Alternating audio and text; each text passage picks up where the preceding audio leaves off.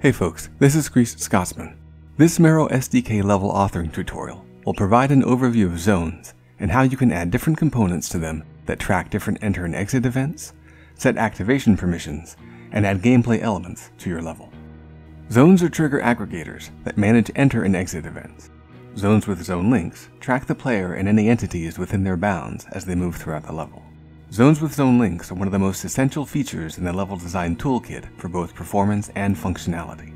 They also serve as the backbone of scene chunks, Marrow's dynamic scene streaming system that truly unleashes the power and creativity of the level designer. Scene chunks are an advanced feature that will be covered in much greater depth in their own tutorial. Zone music and zone ambience are zone link items that listen for zone link events, like starting music as the player enters an area. Zones with zone links convey events to their linked neighbors using primary and secondary event types. A primary zone link event occurs when a valid activator, like the player, enters or exits the current zone. When this happens, any zones that are linked to the primary zone experience a secondary event.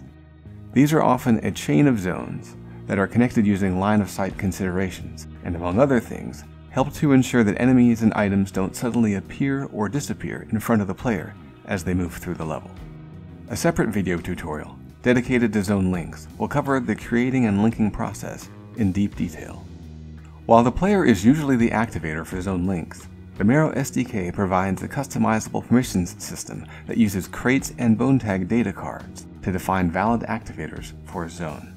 As a refresher, crates make up the physical content of the Marrow world, namely levels, avatars, and spawnables. Spawnables make up a wide array of items, like enemies, destructible items, weapons, the sock monkey, a coffee mug, and so on. Data cards are digital content.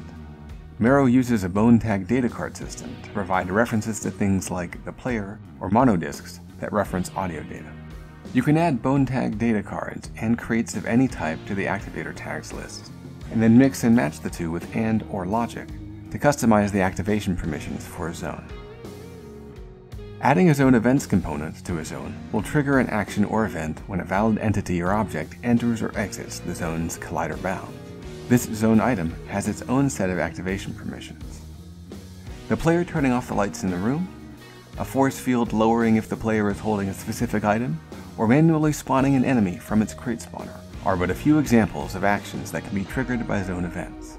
A detailed walkthrough of adding and using zone events is available in the Zone Events video tutorial. Zone load level is perhaps the most straightforward of the components that can be added to a zone. When activated, the current level will end, and the level specified in the level field of the component will be loaded.